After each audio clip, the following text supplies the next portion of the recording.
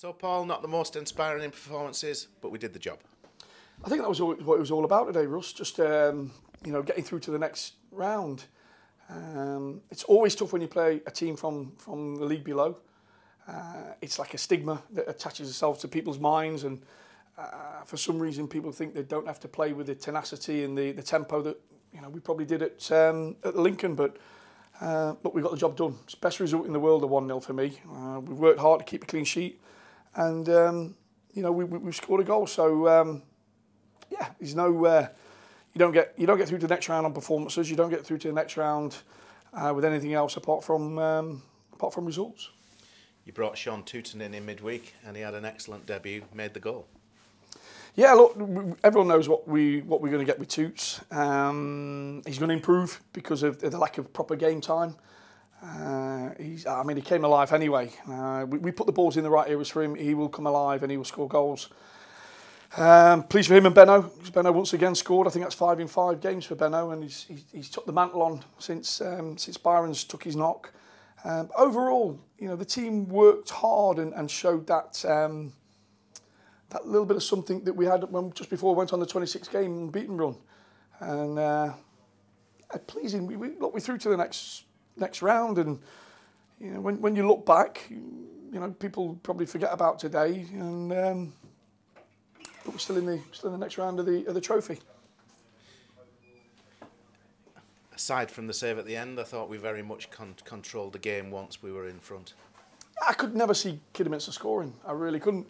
They had some decent possession here, there and there around their sort of back four, played the horseshoe, but when it came to the final third, I thought we mopped up everything.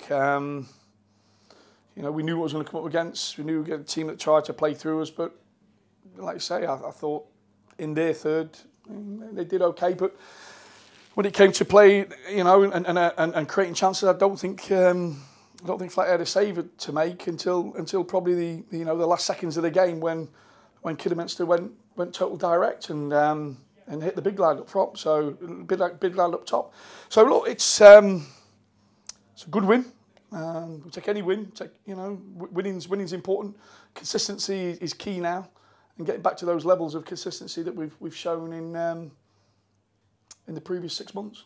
Big game next Saturday. Aldershot have gone above us today in the league with our inactivity. How do you see that one? Yeah, there's going to be some really tough games. All we've got to do is hang in there. Our goal was to affect it before the season started. We're still there. We've just come out of an FA Cup. We're in the last, the quarterfinals of the FA Trophy now, and we're lovely placed in the league. Now, as I say, we've got to really push on. We've done a lot of business later than a lot of people in the window.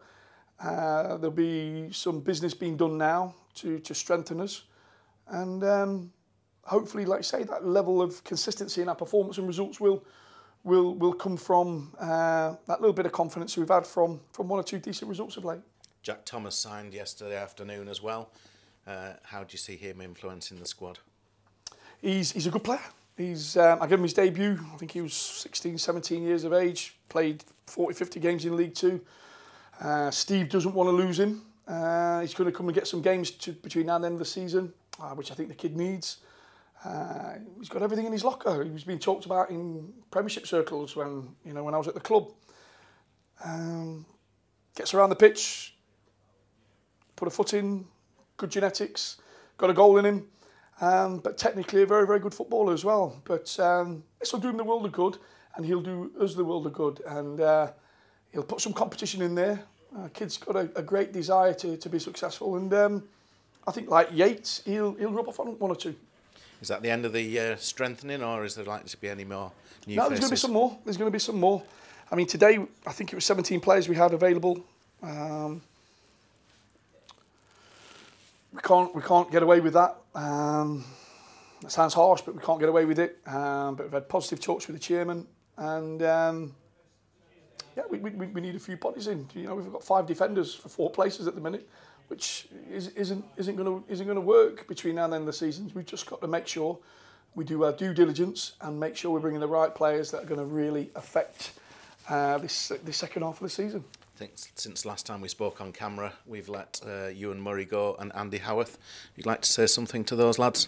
Look, both of them, for me personally, have been brilliant to work with. I've said a little bit in the press about Ewan, said the same sort of things about Andy. Look, the only problem that we've had is both of them had a desire to play consistently, and I couldn't guarantee them that. Being honest, as I am with all the players, you know, whether it's good or bad, and you know, it was their decision to, you know, to go and play football and to earn themselves a contract, not just for this season, but you know, like Ewan's got a young family for next season as well, Russ. So I wish them both sincerely all the best because they're both great lads, and like I say, when we crisscross, you know, I'm hoping they'll buy me a pint, and you know, we can still have a good relationship going forward. And where are we with Byron Harrison's injury? Well, he's walking around really good at the minute. Sean's treating it with this new boot that he's got. The lad's in a good state of mind, looking positive. But we've got to really be careful with him until the swelling's gone down, which a lot of it has now. It'd be great to have him back ASAP. Especially now he's had a little bit of a breather. We get a fresh Byron Harrison, who's, as we've seen with his goal scoring exploits this year, he's a match winner. So as many good players as we can get back into the frame, it'd be a positive for the football club. Thank you very much. Thank you.